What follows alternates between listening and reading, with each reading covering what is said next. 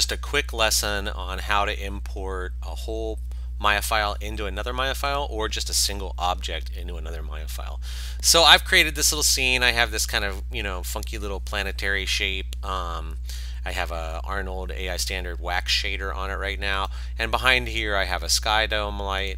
If I render this, you'll see it looks like this guy, which is cool.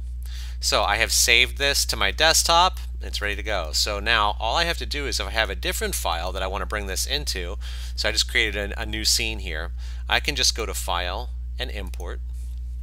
I can go find that one that I saved to my desktop there. That was Maya import lesson. And you'll see if I import it, boom, it brings that into this other scene, no problem. So you can just import one Maya file into another. Now keep in mind, it did bring the sky dome with it, so if that other scene had different lighting and you don't want to bring all that with it, then you might want to consider just exporting the object and not the whole Maya file, right? So if I'm going to do that, let me go back and just open up the original. There we go. So here's the original again. Then what I can do is I can just select the object that I want to export and go to File, Export Selection, okay? And when I click on that, it's going to give me some options. Do I want to include the history, the channels, the expressions, the constraints? Do I want to include texture information, all of that?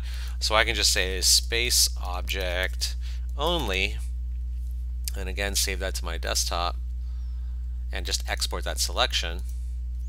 And now that I actually have that, I can just import that object. So I could import just the object into here. I'll go to File and Import, go to my desktop, and there it is, space object only.